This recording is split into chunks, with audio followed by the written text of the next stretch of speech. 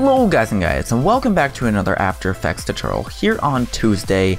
Welcome back everyone. Today we're going to be looking at how to make an overlay intro for your YouTube videos or any videos alike. It doesn't have to be YouTube, but pretty much what an overlay intro is pretty much what you saw at the beginning of this video. It's an intro that goes over top of your regular video that kind of has a transparent background, but yet it shows all the normal elements of an intro, such as your title, animations of whatever you want, and that whole dealio. So pretty much it's the same as a regular intro, but the background is transparent and you can put it on top of your regular video, giving that nice professional different look than you would see from most channels on the internet or YouTube. So pretty much how this is achieved is by creating an intro with a transparent background in a program such as Adobe After Effects, which I'm going to be showing you how to do today, and taking that outro and keeping those transparent pixels where they are, and then using it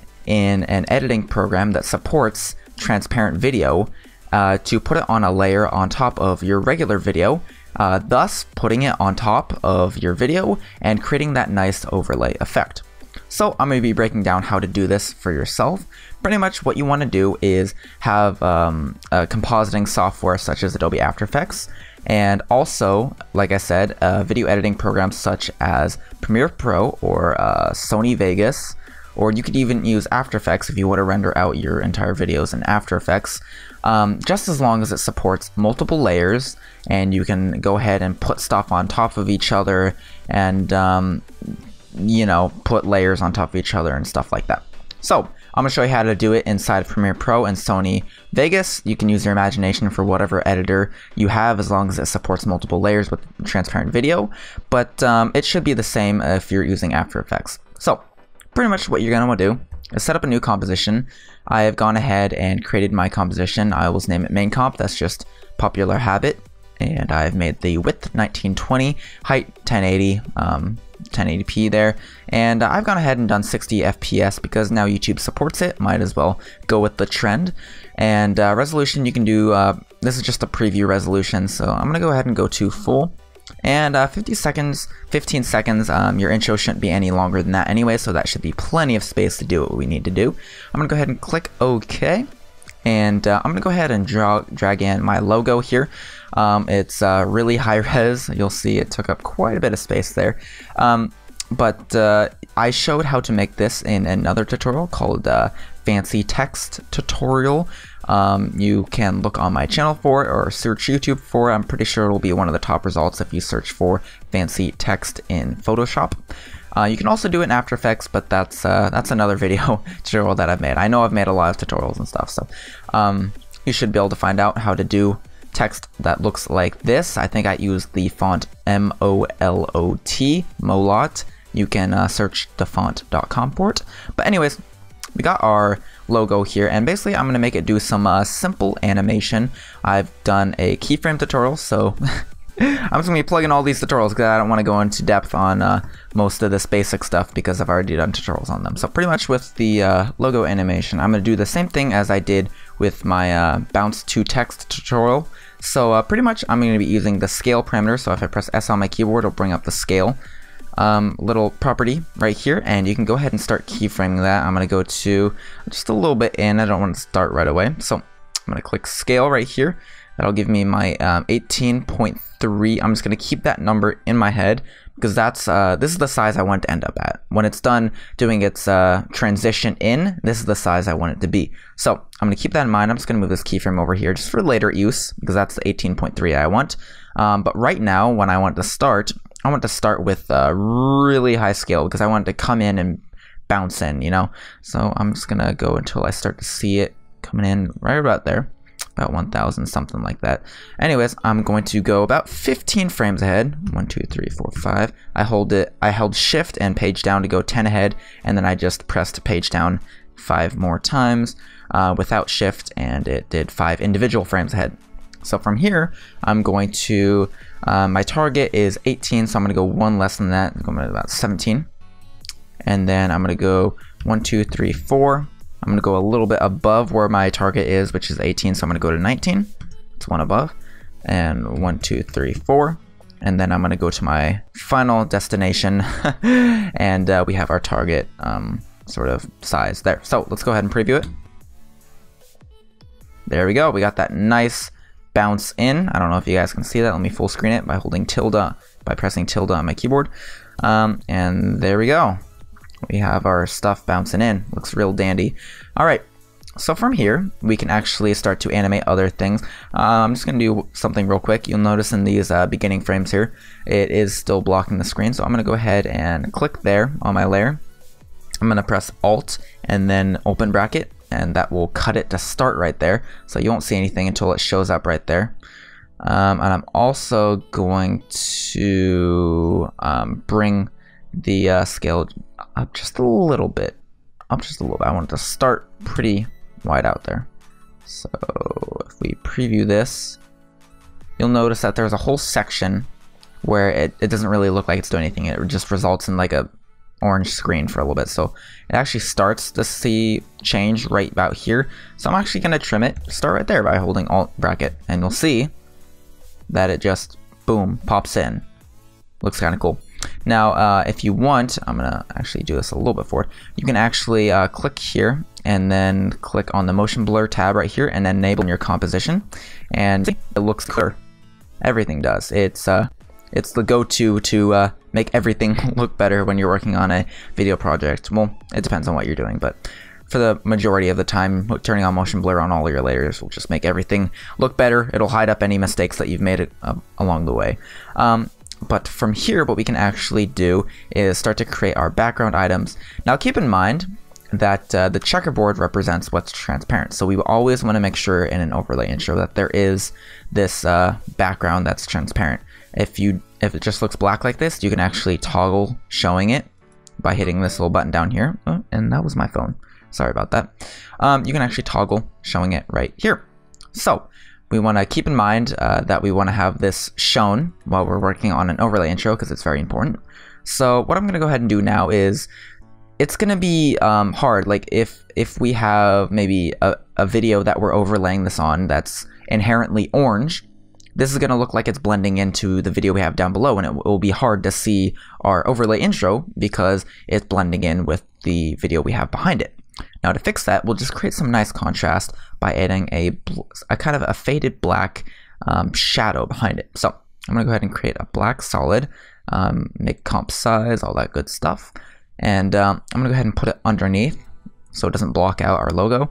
And I'm going to size it down to kind of fit just behind where our logo is. From here, I'm going to go ahead and use an effect called Fast Blur. Keep in mind, my panels won't be exactly in the same spot yours are. This is a custom layout that I've made to make my workflow just go a little bit faster. So keep in mind that everything that is on my screen may not be in the same exact location that you have on your screen, but it'll be there somewhere. And if it's not, you can always see if it's being shown by going to Window. And if it's not, you can just click on it and we'll start to show it. Anyways, we can go ahead and use this to I'll actually make it a little bit wider, and we're gonna bring up the blur, just nice, and get those really nice edges.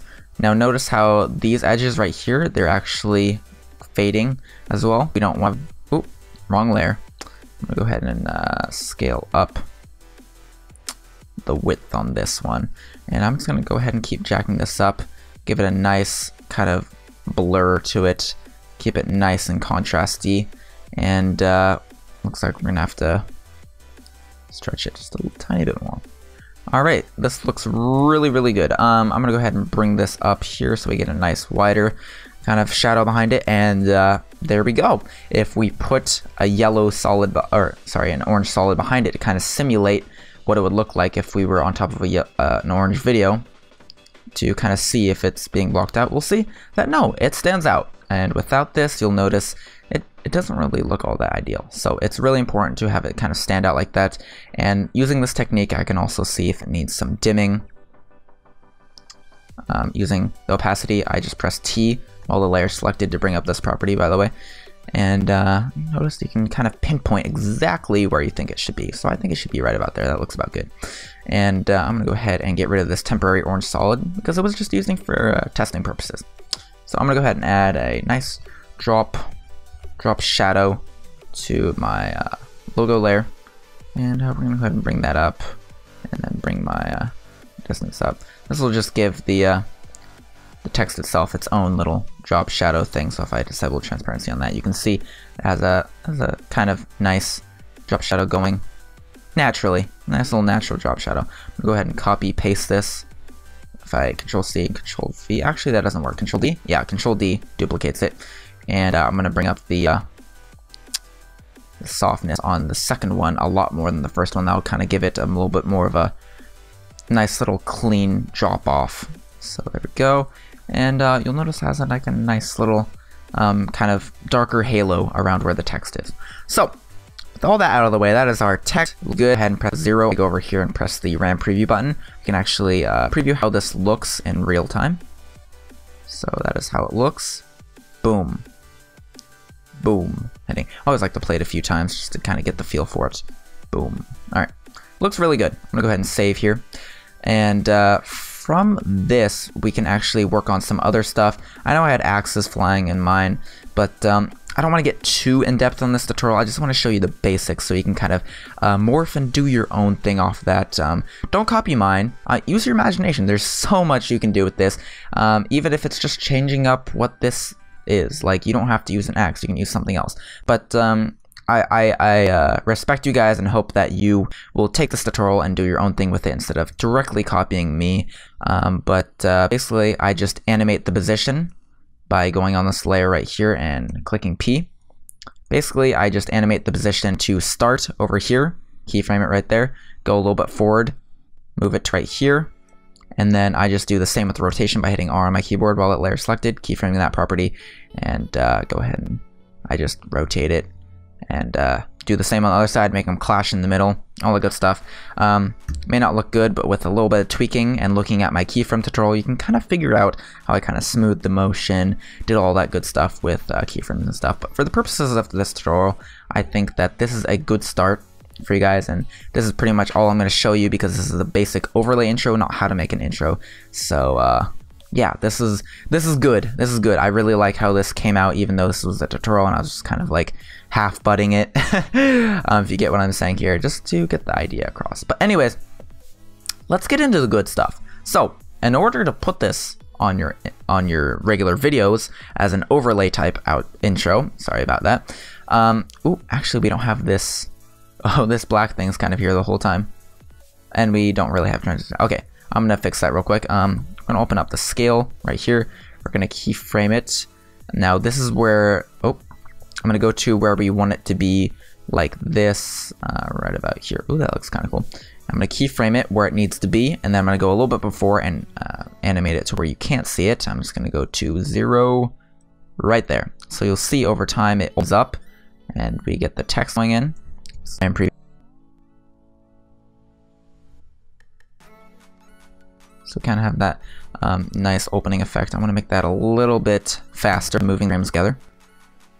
Let's see how that looks. Actually, we can have it open up while the text is bumping in, so it's a little bit less noticeable because it's kind of distracting seeing that weird black thing pop forward to come in. So let's see how this looks by itself now.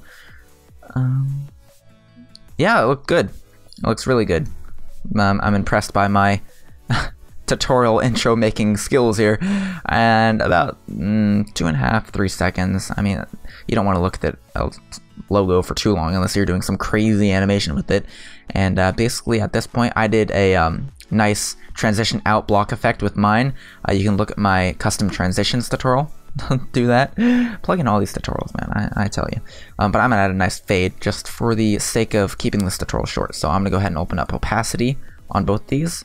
I'm gonna keyframe right here, move forward, and I'm gonna keyframe the opacity to go to 0. And that's how you fade out, ladies and gents.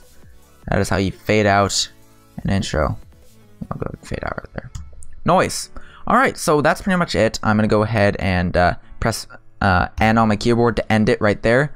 I'm gonna go to where it starts, right about here. I'm gonna press B on my keyboard to start it right there, and I'm gonna right click my render selection trim comp to work area, and that's going to trim our composition to just fit our intro. Real nice and simple. Alright, so now we're out to the rendering and then using it to overlay on our intro as part of the tutorial, so let's go ahead and do that.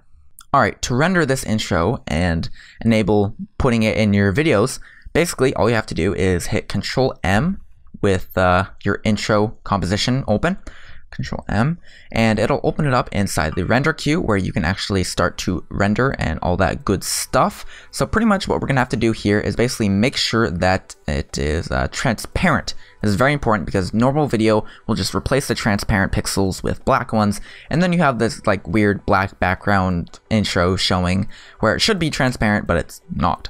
So basically to do that we have to go to the output module, and what we have to do here is select AVI. It's currently the only one that supports transparency, and we'll go to RGB plus alpha. Alpha is the transparent channel, so that is very important to have. Otherwise you just have red, green, blue channels, which will make the transparent pixels black, but if we have the alpha channel, it'll make them transparent. Just a forewarning, your video render for this intro will be very, very huge, just because the alpha channel it exports in lossless quality, and it adds a lot of data to your video intro. So this video will be humongous, so make sure you have room on your hard drive. Usually a few seconds can come out to maybe a few gigabytes. It's kind of insane, but just go along with it. But format options, you don't have much to work with because it is actually lossless, and if you mess with that it won't be. So just make sure that everything stays kind of default here. You want pre-multiplied matted, and if you've added music, basically you just add the song to your media bin, you drag it in like a regular layer, and then you position it and RAM preview to hear if it sounds about right, all that good stuff. But I didn't put music on mine, so I'll just leave it auto. It'll turn it off if there is no music in my composition, which in my case there isn't, so I don't have to worry about it. And we're gonna go ahead and click OK. This render settings should actually be where they need to be. Best, full, yeah, all that good stuff. 60 FPS, all the good stuff. It should be where it should be, so you don't have to worry about it. And I'm gonna go ahead and change my output location and start rendering, and I'll see you guys at the end of the render. Alright guys, so I've gone ahead and rendered it, and here we go. This is our, I think, 2 to 3 second video that is almost a full gigabyte. So, it is insane, I know, but I think it's totally worth it. So, anyways, let's go ahead and bring it over to our editing programs. I've got Premiere Pro open right here. If you guys are wondering how I group these taskbar items, it's a nifty program called Bins. Really helpful, I like it. Anyways, let's go ahead and drag our video clip of our intro in here, and you see that it goes right into our media bin. Let me go over here to my second monitor and just pull up a nice little video that I can use in the background. So I'm gonna go ahead and grab a nice survival games video that I recorded in Minecraft. Let's go ahead and grab, I don't know, maybe I'll give you guys this quick preview of a future video. Spoiler alert. Anyways, I'm gonna go ahead and create a new composition by dragging it over the new composition button thing. Or actually it's a sequence. We're working in Premiere Pro. Pretty much the same thing, but Premiere Pro is equivalent. Anyways, we're gonna go ahead and drag our overlay intro on top of it. And you'll see that if we play it back, actually it's gonna go really slow because well, it's a gigabyte compressed down to a few seconds, so you can imagine the insane data rates that are trying to be processed by a computer. So it's kind of insane, so it will not play smoothly when you try to play it back. So I'm just gonna go frame by frame, kind of show you guys. Here it is, working in action on top of our video.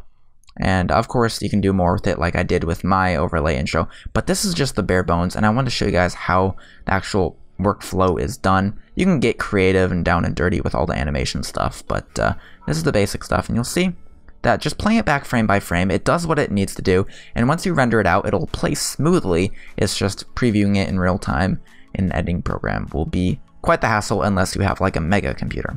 So that's how you do it in Premiere Pro. It's actually a lot simpler than a lot of people make it out to be, and I think that it's just a really really great tool, and I'm glad that Premiere Pro supports it by default. Anyways, let's go over and go to Sony Vegas and do the same thing. So I'm going to drag in my video clip here, and actually I haven't worked in Premiere Pro in a long time, so things may get funky here because I haven't used it. I'm going to have to use a quick refresher on how this editing program actually works.